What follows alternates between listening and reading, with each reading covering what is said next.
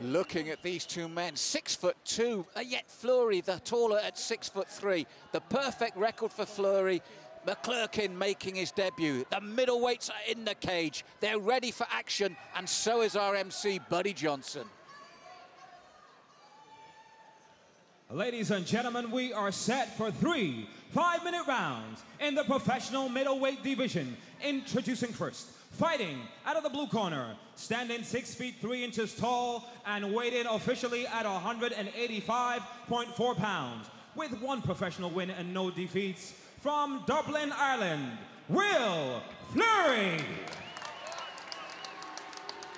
And his opponent in the red corner, standing 6 feet 2 inches tall and weighing officially at 185.6 pounds, making his professional debut this evening from Belfast, Northern Ireland, Kyle Big Sexy McClurkin. When the action begins, your referee in charge, Mr. Daniel Morvahedi. Well, you heard there, the crowd are warming up here tonight, and they're warming up for Big Sexy, 24 years of age.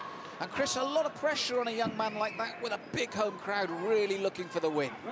Also, a great question as to how Fleury will look to utilize a reach advantage, and more importantly, a preference to stay on the feet, in my opinion, to see if he can preserve that perfect pro record of 1-0.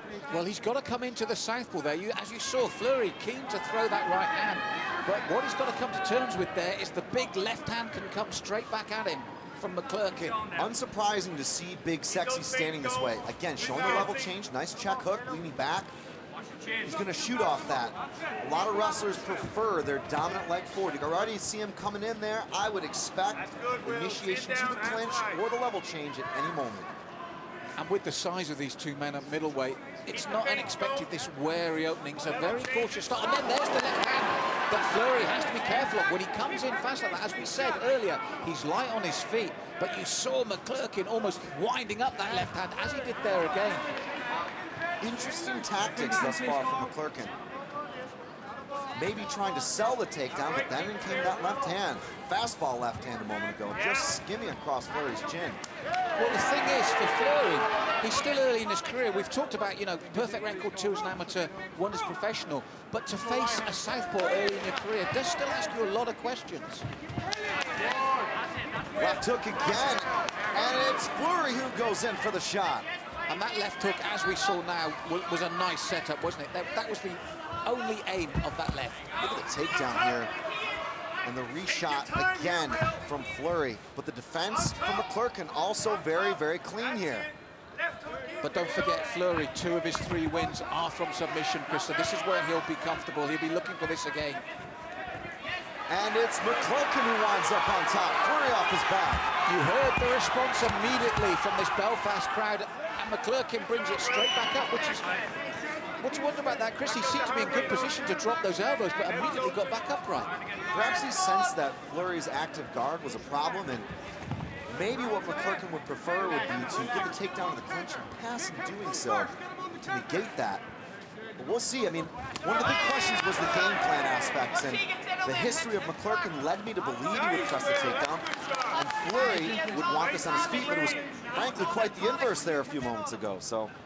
It was, Chris, totally the opposite. But another thing Fleury has to watch for, as he's doing his own work and coming forward to initiate, he's moving towards the favoured left hand of the southpaw. All the time his footwork is taking him into the danger zone. He needs to work the other way, because we've seen McClurkin is looking to fire off that left hand at the opportunity. That said, you have to eat 2 big bites from Fleury. And the third, and suddenly it's all over.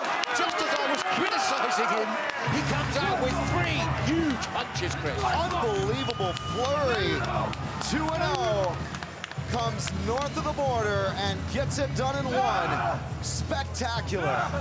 Well, Chris, he was moving all the wrong way. He was putting himself in danger, but we see now it's for a reason. He had confidence in his ability, confidence in his striking, and those 3 right hands proved he was right to have that confidence. There were 2 things I was watching out for. Number 1 was whether or not he used the jab to cover himself as he moved into the power. The other was the battle for lead foot position. And when you take a look at here, the action, you'll see exactly why. Look at that. Just outside the lead foot of his opponent, tons of power on that hook as he loads it, and that was one and done. Well, Chris, he's going the wrong way, but the rights come thundering in, and then the big left to finish. He stood there in the pocket, was confident, and boy, did he finish. Watch this final left. Bang! There it goes. It was the straight two down the middle, and then the left hook on the outside. Again, that lead foot is everything to watch out here for in those exchanges, and it's Fleury who walks away. We will go to our master of ceremonies, Mr. Buddy Johnson, to make it all official. Our referee called a stoppage to this bout at 2 minutes 49 seconds of the first round. Your winner by TKO, Will Fleury.